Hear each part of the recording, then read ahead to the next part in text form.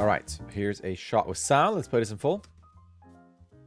Well, good night, Michael. It was a wonderful party. My date left with someone else. I had a lot of fun. Do you have any second off?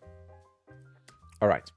Now with this, I did some tweaks because he gave me your Maya scene. So there was no sounds, but I just did some tweaks to the set. Some of the colors, a little blur, and some rough animation changes just to do a few things there. So the main thing that I did was I add a bit of a camera move just to kind of frame with her and then stop on her. I moved her, I just took the overall controller.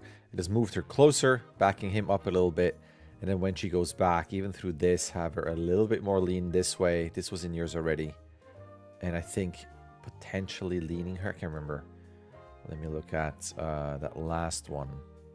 She's pretty far, but you can see the difference here between the two. And the reason being, I'm not a massive fan of photographs with CG models, just because it's such a style break and it feels like it's just two different worlds. And it was a bit not wide, but just high in terms of framing. I put this back to a full 1080p. Or maybe that was the way you playlisted it, but he to me was a bit too profile because you get to see the eyes, so it's almost a little bit of I want to see back and forth. Do I want to check on what he's doing? And the reason why I framed him like this because that we don't see the eyes whatsoever. It's just he's just there for framing, and there's there to kind of balance the frame a bit more as she talks. It was also a bit dark with all the lights in there. We have to have, a lot of backlighting and everything, and then it just felt all a bit muddy. So I just put in a couple lights. It's nothing crazy, but just giving the focus a bit more on her. And this is whatever color. I just like yellow at the moment. So I just put a yellow on her and a different pants there, just so that she stands out. Well, good night, Michael. She's already not shy to just have a bit too much to drink and bold colors and just getting away from some of the default colors as well. And then I just added a set, which I would highly recommend. That is from here. Bring this lower here. Rafael. He has a bunch of cool rigs, but also a living room pack, a kitchen pack, a bedroom pack, sci-fi interior. I'll put that in the email. It's super cool. I like this a lot.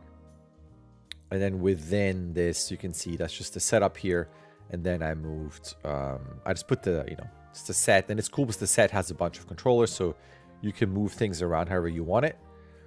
Just a bunch of lights, just to give this a bit of a different feel. So it's not, it would totally work like this, but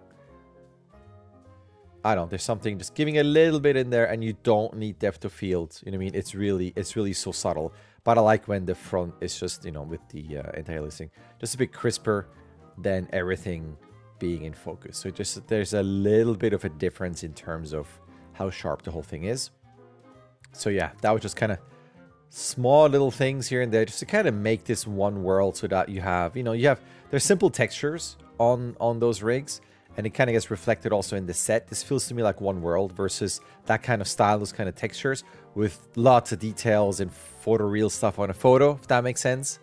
I don't know. That's my personal preference. And you ask, since you gave me the file, I thought I'll go in there and do something quickly. Now, when it comes to your shot, and I'm going to turn off the sound, because to me it's mostly technical.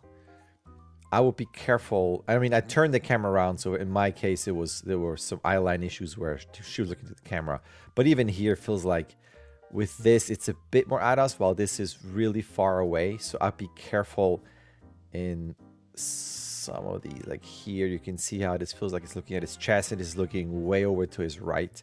So you have to adjust some of these. Here, she feels really wall-eyed. And even here, it's a bit at him, but then that's really far away. So just watch out. In terms of, like, that feels a little bit better, but then that feels a bit too low, where this feels a bit better eyeline wise. So that's one thing. The bigger technical thing to me are IK arms. You can see this especially on here. There are a lot of straight lines, and then moments like this when the body just through there starts to move while the arm still goes over there. And then it has like some drifty moments through there, just timing wise. And then through all of this, the angle is mostly the same of the wrist. You can see this through there as she goes back. Like this, stuff like that, where it's a straight line. The rotation is the same in the wrist. it just gets very IK-ish looking. Sometimes it's nicely hidden, and then sometimes it gets, again, movements where it just stands out when you have bigger elbow movements, some up and downs, while this kind of stays put. You can see this here, this goes up, this kind of has its own path. If you play this in real time, it has kind of like a wobble. This is almost like a Steadicam, kind of a gimbal type of thing, where there's a lot of movement there, but that part just kind of stays fairly steady. So for me, it would be switching this. Might be trickier doing the drinking, but for the rest, you might get away with FK arms just to get away from that feeling. You know, stuff like that, where there's a little bit of an arc, but then it goes really straight back into a straight line. That's the bigger thing. Then on something like this, watch out, we get into a W pose, and it's kind of mirrored. I know this is higher, I know this is lower, but I would still tweak things where there's a lot of liquid. I mean, if you're moving this around, this water would splash out. I would maybe keep this a bit more contained, despite her being slightly drunk or tipsy, and maybe gesture more with the shoes here. And then if you play this, here's the sound again here. So as she comes in, watch out. There's a couple elements where she comes in and then bam, that putting the glass right there, which again, with all that liquid, this would just fall out. So you have to be careful. You got to lower that geometry there and just have this, this would be around here. So when she puts the wine back, the wine might be like this low. So just be careful. Like this would be all over her. Well, good night, Mike. But when she puts this, like right when that glass hits the head, that's when she looks over. This is a bit into the camera almost. Well, good night. So for me, it would be well, good night, Michael. Just offsetting this a little bit, where she might even start here, the shot, instead of this low. So you have a bit more time for the drink, and then gives maybe 10-15 frames, and then she looks over. There's something to me where it's almost like the hitting of the glass makes her turn over. Well, good night, Michael. The head, I mean. It was a wonderful part. Well, good night, Michael. It was a wonderful. And I know she had too much to drink, and then movements gets very spliny on purpose. Well, good night, Michael. It was a wonderful party. The thing about when you're drunk is that you don't know you're drunk. You try not to be, so it's less moving around and roar. It's like you want to pretend that you're not drunk. So it's like you're trying to keep the head as steady as you can, while the bottom part can be a bit more roar. So Party. My date left with someone else. Like bigger moves like this, from a technical point of view, it also look a bit stiff because the whole thing is moving over. But you could do something where she would be either here and then move forward, just like I had it in my tweak, where you also, as you're having slightly too much to drink, you might forget personal space, and that's why she gets so close. So I will play with that a little bit, with the closeness between the two characters, and then keeping herself from moving too much, where it's almost like you're trying to keep this still while the rest is kind of moving around. It's kind of like the pivot is almost through there, just from a mechanics acting point of view. Michael. It was a wonderful party. My date left with someone else. I had a lot of fun. Do you have any second off?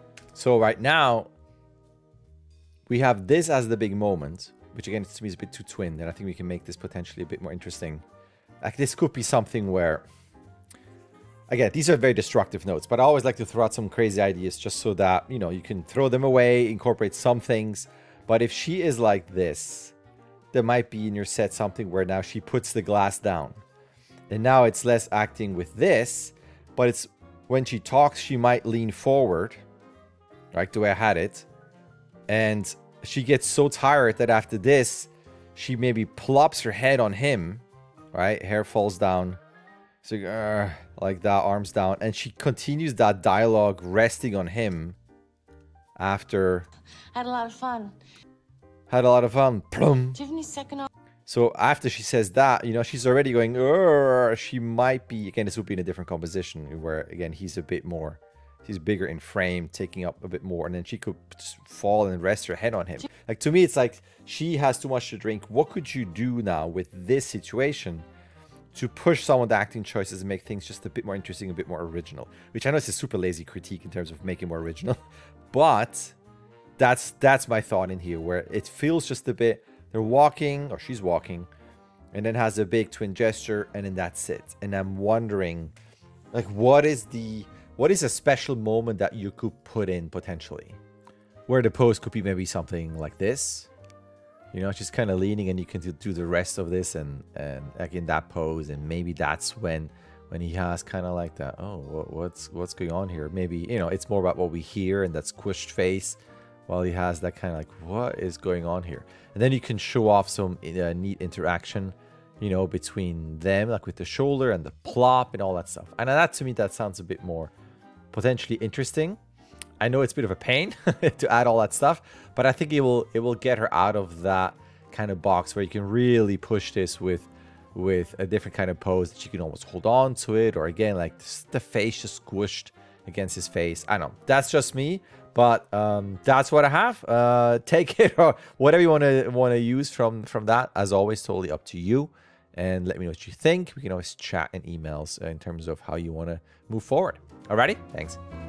All right, there's an email. You can sign up. You can start whenever you want. You can submit whenever you want. You get 16 submissions. Either way, a like and subscribe would be awesome. All right, thank you.